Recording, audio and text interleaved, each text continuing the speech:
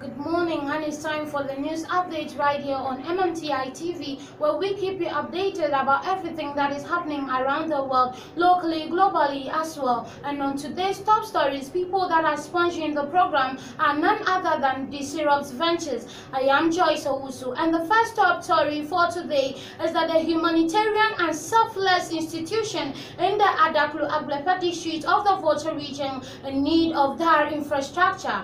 Power Restored Academy Foundation Limited is a humanitarian service that does not pay school fees, but the students need infrastructure.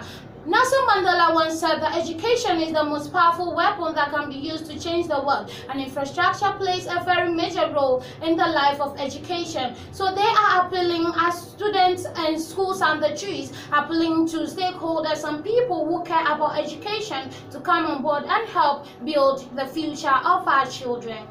To our next top story, President Ayee has vowed to restore Ghana's economy in just 22 months. Speaking at the 66th Independence Day celebration at the Adaklu Resource Center, President Ayee made it known that in the next 22 months left for his tenure to expire, he will establish and then revive almost dead economy of Ghana. Speaking to the residents of Ho municipality, the president's intention to revive the economy is just a mere fallacy, they say. According to them, 6 years has already passed and nothing has been done. So 22 months cannot do any good to Ghanaians. So the president is just deceiving us, as they said.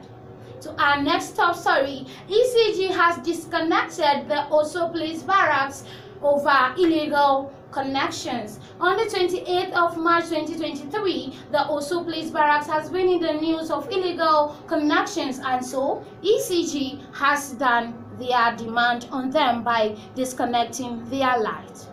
We move on to our next top story. Seaboy Magic is set to work from Georgia, that is in Ghana, to Nigeria, Ile-Ife.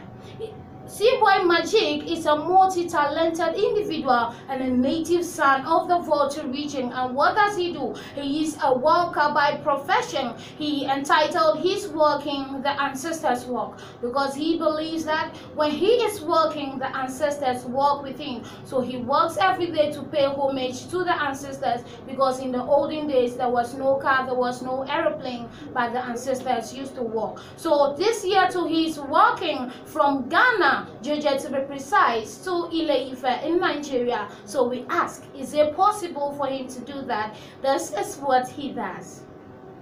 Azure Manasseh says this mischief must be killed. On his official Twitter platform to be precise, he has written that this mischief must be killed, coupled with the visit of President Kamal of the United States of America to Ghana. The State House has been seen later on lighted with branded colors of Ghana and USA. People are questioning whether this has a link to do with the LGBTQ bill that has been in Parliament for over a year now. The people are asking, has the bill been passed into law that will allow a man to marry a man, a woman to marry a woman?